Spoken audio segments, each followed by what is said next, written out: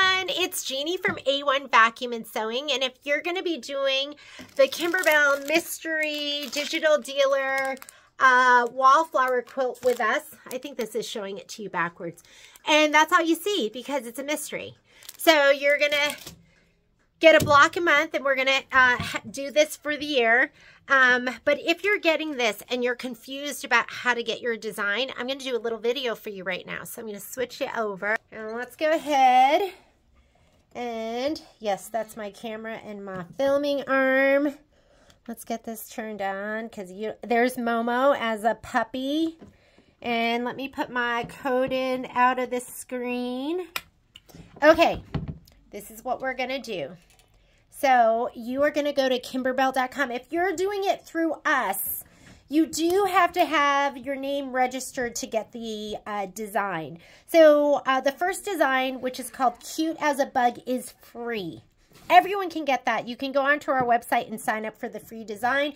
If you're going to do the year, then you do have to sign up for the year of designs. But I'm going to go ahead and type in kimberbell.com. And I'm going to go to my account, which is right here. To get the cut list, you're going to go right here to your little person, and you do have to have an account. And if you go down to Digital Library, that's what that says right there, click on Digital Library. And right here, I have all of the things that I have purchased. I have Wallflower Quilt, Cute as a Bug. You need to download it. So I'm going to go ahead and hit download. I've downloaded this like 800 times, so you're going to see it multiple times in my downloads. I am not a Mac girl, so I'm not very good with Mac. I'm just on a regular computer, but on my computer on the very bottom, I have a little folder, and that's the folder for my whole computer. So that folder right there, I'm going to click on that. And yours might be set up differently, but I'm going to go to my downloads. So mine's down at the bottom. I have a folder or little arrow here that says downloads. I'm going to click on that.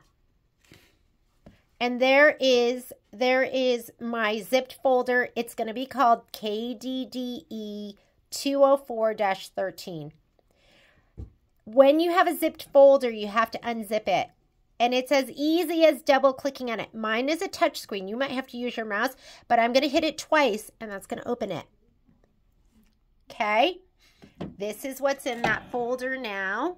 You're going to see this unzipped folder. It says the same thing, KDDE 204-13. I'm going to double click on it to open it. And I'll do it with my mouse right here. Double click. So you have your background quilting for this project. You have your embroidery files. What you're looking for is going to be the instructions. So I'm going to double click on that to open it. And this is just the cut list. The getting started has your cut list and the instructions for the first block. So I'm going to double click on this. And this is what you're going to get.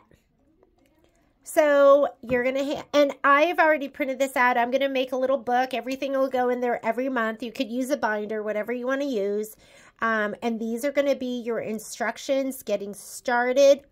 We are going to be prepping together.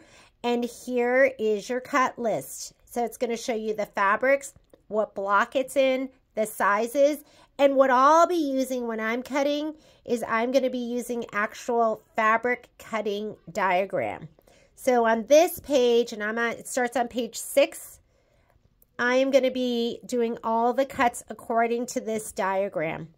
And it's not huge. I don't think it's going to take us that long, but I will be doing a prep video on December 2nd.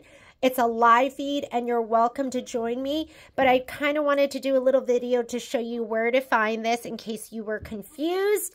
And I would print this out for the day that we get together. And that's it. If you have any questions, reach out and I will see you soon. Bye.